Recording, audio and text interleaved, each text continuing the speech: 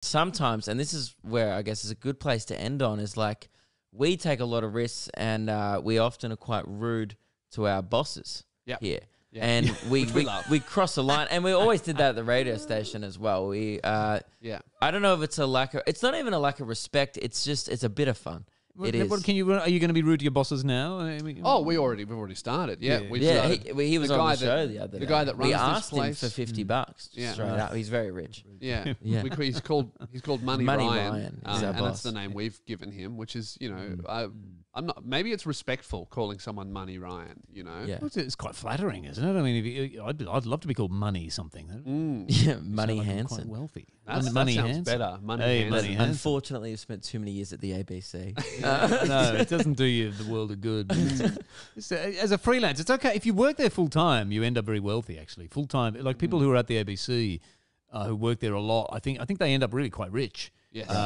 But if you're a freelance, who bring in shows, well then you get one payday, and you get one thing. Yeah, it's like every job is one thing, and then you're out the door. They just pay you in Omo deals. Or they can pay. I'd take Omo. Yeah. I'd take Omo. So we were thinking, we push the boundaries here, and we're messing with the show that's so much bigger than us next door.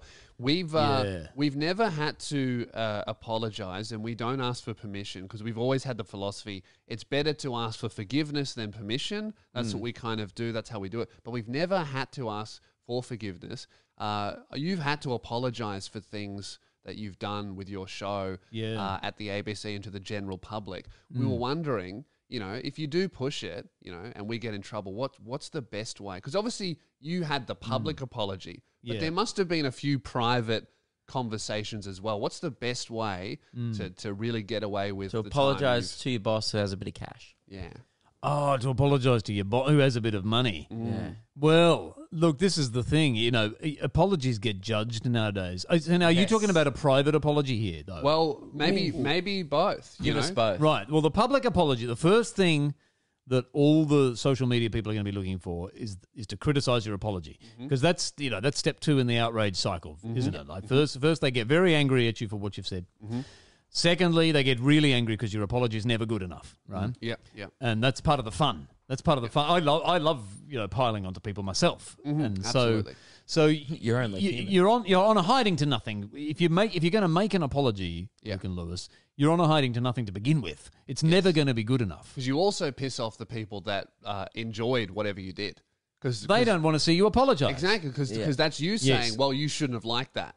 Exactly. Yeah. Really, apologising, unless you're really backed into a corner, I think is always the worst move publicly, especially for a joke. You should say that. You see, well, I've been told this too, because like after the chat, we apologised for a very off-colour joke, which again, in my mellow sort of middle age, I probably wouldn't make that joke if I did that work today. But I was young and cruel at the time. Was that the Make-A-Wish joke? Yeah, that's right. We were young and cruel, And a sketch of like, why bother giving Make-A-Wish kids gifts? They're going to die anyway. Yeah, exactly. So we apologised. But you're not supposed to laugh. Which isn't funny. You shouldn't laugh. You shouldn't. And we apologised. Andrew apologised for it. Just laughing at something else. Just how outrageous it is. It's a comedy of wrongness, right? It's a comedy of wrongness, and maybe you can get away with that sort of stuff. It is pretty at a pub. crazy that they you got to air that even. Though, yeah, it was weird. Well, it was the ABC but bosses. Any of those kids who would be offended by it, I mean, they're not going to last many months. So now, look, I'm not alled to enjoy any of this, right? You're be apologising. You're going to be apologising. I would like to officially apologise for that joke. It was too much. You need to. It was too much. And I would just like to say the only reason why I allowed him to do the joke is because it was his wish. It was it was disgraceful. Look, this is making me very uncomfortable, right? How many times am I going to have to apologise for this? But I spoke to there was a comedian who we all admired a lot, Chris Morris, who made this show Brass Eye that we all thought was this amazing show that it was a bit of an influence on CNN. And I finally got to meet Chris Morris one day, and he was quite annoyed at me for having apologised for that scare. I just remember him saying, I wouldn't apologise for that. And he looked quite pissed off about it. So why did you apologise? Did you? Did the ABC make Was it genuine, or were you made to? Yeah. Or are you even allowed to say? I think it was it was a bit of both. I mean, it was. I think it caused was a lot of outrage. I remember as a young lot. person, I watched it and I laughed, and then I saw the outrage, and then I was like, oh, maybe I should be angry about this. Like I got a little bit brainwashed, and I was like, no, I thought it was funny. Well, it just got divided views. A lot of people thought it was funny, and a lot of people didn't think it was funny, I suppose. And when you've got that many people who don't who don't like it, you kind of got to apologise. I think if it's just a huge number of people, then I think you sort of have to go, well, we probably shouldn't have done that. Sorry. Yeah, I think you can say in hindsight it wasn't a great call, but I don't think, like, it's always so weird that people, I think, apologize for jokes, because it's like, life goes on, you didn't like it, that's okay. I see some stuff all the time that I don't like, and I just move on with my life. I suppose. It doesn't matter. It depends whether you feel that a joke You didn't hurt a kid. Like, you didn't... No physical damage was done. No, I don't think. No. Even emotionally. Even we didn't physically hurt anyone, no. No, even emotionally. Do you think that would have been a bridge too far if we'd gone and physically... Well, it depends, like, if it was with like a comically large spoon, there's some comedy in that, maybe. That's true. You could I mean, maybe you could apologise perhaps to, like, a parent of a kid. Or that well, was exactly. in that. Yeah. Well, that's the thing. You don't want people to feel bad bad about your work. So you had your public apology.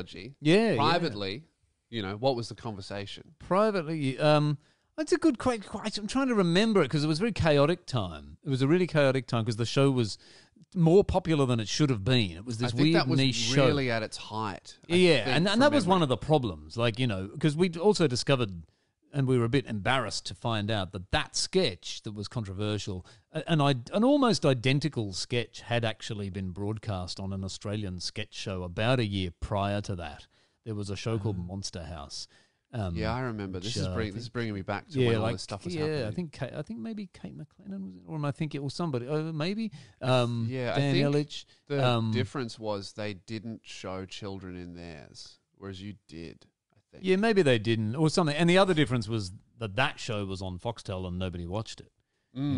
Whereas our show was far too because a show that's dark and has gallows humor and weird experimental comedy is not supposed to be watched by huge numbers of people, right? And we were, for some reason, which I always thought, why is this? We're just this niche show. It's because of the news. I remember, like, it was the thing at school to watch your show and then the next day talk about it. Hamish and Andy's gap year was like that also. But they were much more, silly and friendly and more mainstream than what you guys were doing. So it was a strange thing for a bunch of high school kids to watch. People just talked about the stuff. I mean, because you would push it, for example, it just went word of mouth viral.